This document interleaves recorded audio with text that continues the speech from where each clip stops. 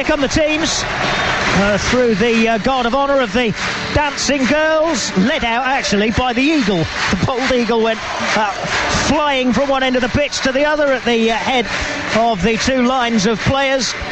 Paddy McCarthy leading out Crystal Palace in red and blue striped shirts, and Luke Chambers leads out Forest. They're all in black today in the away strip today, just the green flash across the shoulders and at the top of the socks. Forest then with just the one change. Gareth McCleary's in, Scott Wootton drops to the substitutes bench, Chris Gunter moves back to right back. Lee Camp in goal, back four of Chris Gunter, Luke Chambers, Joel Lynch and Greg Cunningham.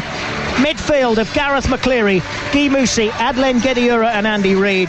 And up front, Radi Majewski plays behind Dexter Blackstock. As far as Crystal Palace are concerned, well, Dougie Freedman has rung the changes from midweek when, by all accounts, they didn't play particularly well, but they did have to completely reshuffle their side. They have Julian Speroni in goal, so often a thorn in Forest's side.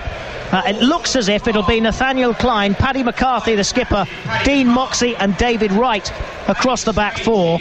Looks like three in midfield of Kagisho Dikachoy, Owen Garvin and Jonathan Parr. And then three up front. The wide men will be Wilfried Zaha and Sean Scannell. And through the middle is Glenn Murray, who's the man who scored the goal at the City Ground, which beat Forest earlier in the season, as Palace today look for a first ever double against the Reds. Now Lynch under pressure from Murray, clears long, looking for Blackstock. Blackstock gets up, tries to head down for Majewski. Klein there first. Gediura heads forward again towards Majewski. He lays it off for Reid first time. Back in field to Majewski. Good stuff from Forest again. 25 yards out. Majewski trying one, didn't curl. Went straight, and so it went well wide in the end with his right boot. 25-yarder and 3 or 4 yards wide. Just needed to curl in and didn't. 4 minutes gone. Very bright start from Forest though, 0-0. Here's Gediura. Gediura switching it across to this near side, the left, for Cunningham in space. Midway inside the Palace half. Reid just in field of him. Cunningham chips towards the back post. Headed towards goal from Blackstock. And a decent save from Speroni. Not huge amount of power on the header from Blackstock, but it was a very good cross from Cunningham from the left, and it found Blackstock in far too much space. And Speroni dived away to his left and held on to it. And now here's Lynch. Forward towards Reid. Reid gives it to Cunningham, midway inside the Palace half. Forward again towards Majewski, lays it straight back to Reid. Bit of space for Reid to cross if he wants to. Little ball infield again to Majewski. Majewski jinks away from two, shoots across the face of goal and only a yard wide. Speroni may have had it covered, he was scrambling a bit, and we were right behind it and had a good view of it. And Majewski with his left foot just got a little bit too much on it this time and dragged it across the face of goal and just wide of the far post. But good build-up play again. Paddy McCarthy chips it forward, right-footed. Look at Garvin arriving edge of the penalty area and turning it wide in space. Nobody track whack with him. Owen Garvin was picked out by McCarthy, having made a run half the length of the pitch, and he brought down McCarthy's long ball edge of the box and then dragged his shot wide with a gaping hole in the middle of the Forest defence. Exploited, thankfully not to its greatest extreme, by Owen Garvin. There seemed to have been a lot of long balls played into the opposition's half from both sides that have just caught the defenders out.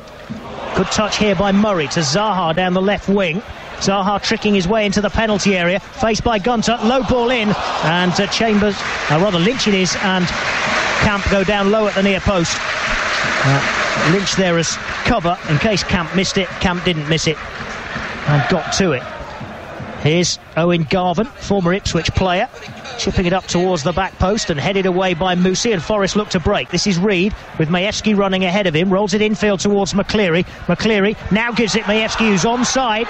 Despite the fans' protestations, he cuts into the penalty area, beats a man, shoots into the net, beating the goalkeeper at his near post, high into the roof of the net. Radi Majewski scores a very, very good goal.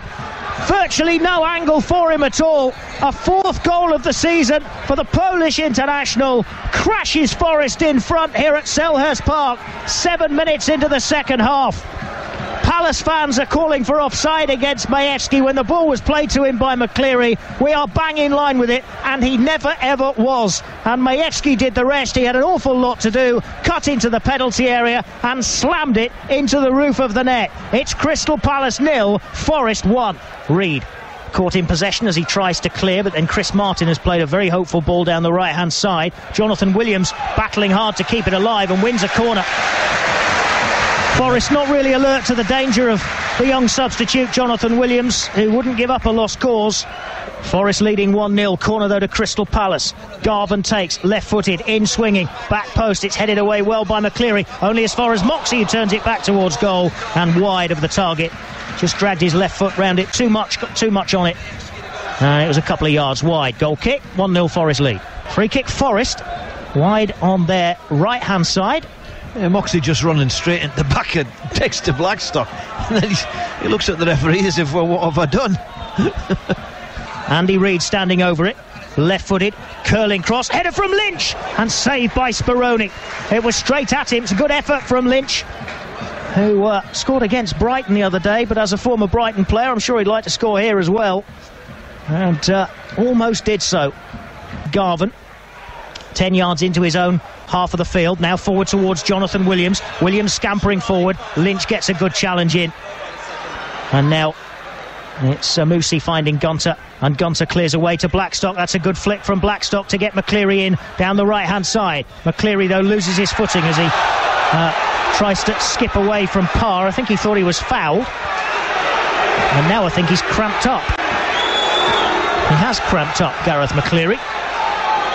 And the home fans don't like the fact that he stayed down with nothing much, no sort of contact really from Parr, but he's clearly reaching for his boots, is Gareth McCleary, to kind of pull his toes back as if he's cramped up in the calves. But jogging back to halfway now, and Forest win it back again on halfway, and this is Andy Reid. 1-0 the Reds lead. Majewski with the goal. Here's Gediura giving it to Reid. Close passing as now here's Musi finding McCleary. Looks okay, he's having a run, he shoots, and it's deflected, and down goes Speroni to his left, and makes again another fairly comfortable catch and save, certainly from his point of view. But here's McCleary again, given the ball by Musi. Now Majewski, top of the D, he hits a shot, he's not going to keep that one out. Radi Majewski with a belter from the edge of the D, curls it right-footed inside Speroni's left-hand post, and Majewski has a brace at Selhurst Park, and our Forest poised to move even further clear of the relegation zone tonight. Palace 0, Forest 2. Majewski has both of the goals, both in the second half, and safety edges ever closer. Forest 2-0 up at Crystal Palace. Both the goals scored by Radi Majewski in the second half. Chris Martin forward for Palace, who are having a decent spell of possession, taking on Lynch down the right flank. Lynch dives in and wins the challenge, but concedes the corner. Palace have had more attacking opportunities and corners and free kicks in the last, well, since they went 2-0 down, than I think they had in the rest of the game. Yeah, and that was a rash one from Lynch as well. Again, Palace taking the shortish corner. It's given back to Garvan to hit it in low, right through the 6-yard box again, and no touch from anybody, and all the way through for a goal kick, all along the ground from Owen Garvan. And how nobody got a touch, well, I can't tell you. Here's Musi, wide right, 20 yards out. Gediura wants it, he's in all sorts of space inside the D. Reid instead threads it through the right hand side for Gunter. Gunter's ball back for Majewski on a hat-trick, curls it in. Radi Majewski's got 3. Good build-up again, lovely ball threaded through for Chris Gunter, who kept his head and squared it back.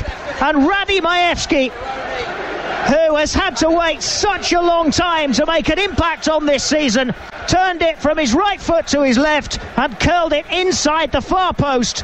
And it's Forest and Majewski who have 3, and Crystal Palace fans up and leave. Forest 3 goals and 3 points closer to staying in the Championship. And what an afternoon for Radi Majewski, a second half hat-trick. It's Palace 0, Forest 3. Is Zaha getting in behind Cunningham, tight angle, goal back for Crystal Palace. No, flags up. Would probably have gone in anyway. And the man sliding in was Jermaine Easter, who turned it in from about a yard out. And the goal has been ruled out because the flag is up because Easter was offside. Now, I'm not sure he had to touch it at all. I think that was going in from Zaha, and if he'd allowed it to go in, then the flag would not have gone up. Maybe it was going wide, actually. We've just seen the benefit of a replay. But the flag's up for offside against Easter. Won't count. Forest still lead 3-0. Here's Jonathan Williams, though. Forest a bit ragged defensively at the moment. This is Zaha turning, top of the D. Lays it off for Dickachoy. He gives it square to Garvin. Forest getting their shape back, but here's Easter in again and shoots just wide. Little touch from Zaha, was a clever little touch. And Jermaine Easter turned. I think Forest thought he was offside again, but Easter turned and may just have grazed the outside of the post as he's turned this one towards goal after a clever touch from Zaha. Yeah, it did touch the outside of the post and away to safety. And Forest just riding their luck here, having gone 3-0 ahead, playing the 90th minute at Selhurst Park. Forest here last day of last season, but a 3-0 win.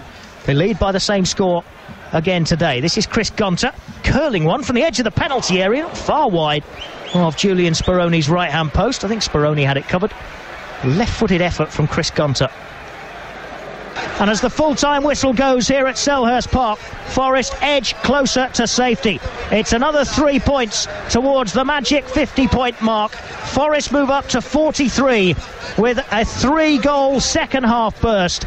All of them scored by Radi Majewski. 3 very good goals hit by Radi Majewski. 3 very, very good points away from home. It's a 7th away win of the season for the Reds this afternoon, and it means that should results stay as they are elsewhere, they will move another point closer to safety, to 6 points clear of the relegation zone in the Championship. It finishes here at Selhurst. Crystal Palace 0, Forest 3.